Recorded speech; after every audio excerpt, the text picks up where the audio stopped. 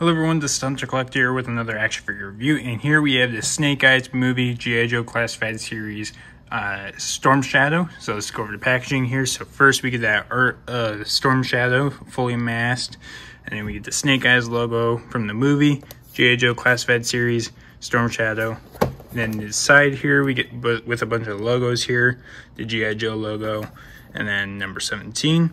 Here's the back of Snake Eyes here.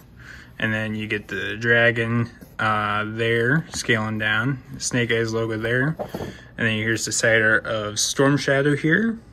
And then here's the top with that logo again with the number 17. And then here's the bottom with the DCPI. But besides that, let's crack them open. And here is Storm Shadow out of package here. So there's already one thing that I don't like about the figure, but we'll go over that here in just a second. First, let's go over the accessories. So first you get two of these swords, you get two swords here. So you get the white grip here with some gold near the hilt.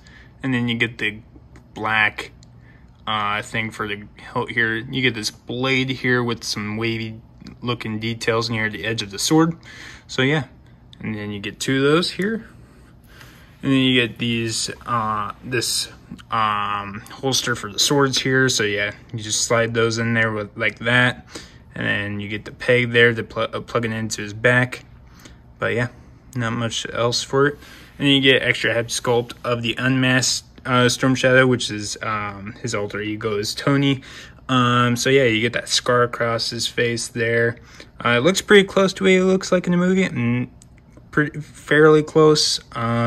Looks a little off, but from what I could tell, I see the similarities. But yeah, and then the hair looks good and stuff like that, so pretty detailed. But yeah, that's all we got for accessories for him. So here is Storm Shadow with the mask here. So yeah, you can see that face there through the eyes. You get some seams through the mask here. Looks pretty good. Alright, so the only thing that I don't really like about this figure is that in the movie it is pure white, not like tan white, dirty white, you know what I mean? So yeah, I mean, I don't really like the tan look of it. I wish it was what it was like in the movie where it was just completely paper white. But yeah, you get the zipper down the chest here, and then you get some more silver detailing there on the jacket. You get these like collars here on the sides of the shoulders. You get a button on the top there. You get some shoulder pads there with some nice sculpting. Forearm pads here. You got wrapped up gloves. Same thing on the other side. These are, he has fingerless gloves.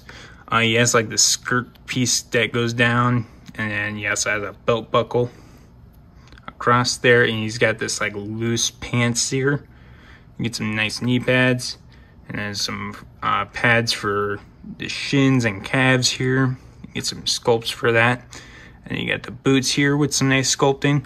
But yeah, and then you get some you get the peg hole for the holster there. You get some silver detailing. But yeah, not much else to talk about.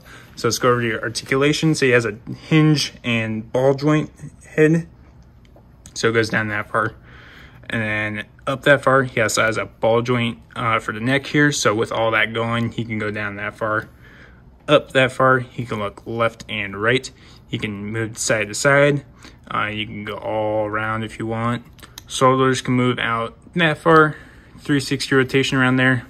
Butterfly joint, bicep swivel, double jointed elbows, pretty good. And then wrists can hinge, I think, side to side. Yep, side to side. So down that far, the sleeves are a little bit big. And then up that far, 360 rotation there. It looks like he has gun holding hands again for some reason, like Snake Eyes did. He has the drop down hips. Oh wait, I missed a part. Ab crunch. So he goes forward pretty far. Backwards really far too. He also has a ball joint at the hips, so he can go forward even farther and backwards even farther.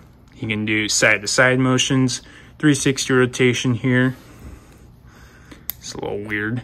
There we go. And then drop down hips. Can kick out that far. The skirt kind of gets in the way there though. Kick forward that far, backwards a little bit. Thigh cut, double jointed knees, which is nice. And then ankles hinge down that far and up that far. Nice ankle pivot. And here he is with the alternate head sculpt, and I kind of ran into a little bit of a problem, so I'm not sure if I wasn't supposed to do the 360 rotation around the waist there, because now his hip is a little loose now, so I don't know if I broke it or something there.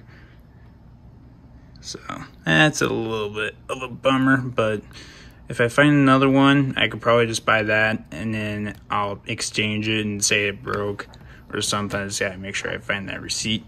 But yeah, that's him with the other head sculpt. And here he is in that pose that he usually would be in the movie.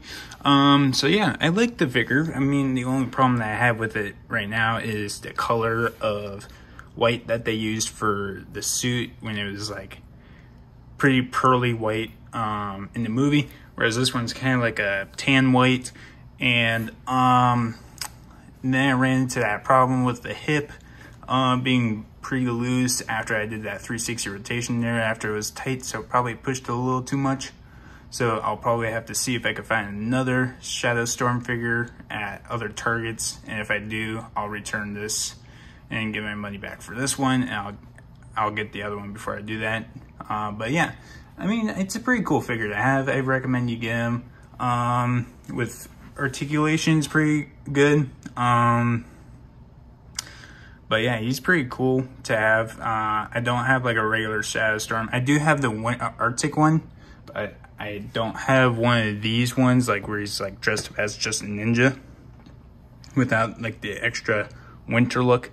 So I like this. And then I didn't really mind him in the movie. I kind of liked Shadow Storm in the movie a little bit more than Snake Eyes. I'm not quite sure. I was kind of torn between the two. All right, spoiler.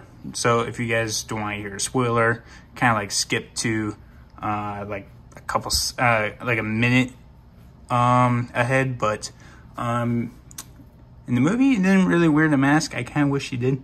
But that's all I really had to say, actually, but maybe a couple seconds. Yeah, I do recommend you get him though.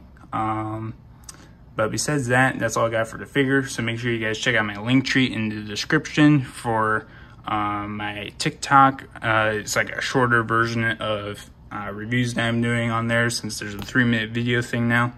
And I just got my Twitch on there, so check that out. But besides that, thanks for watching.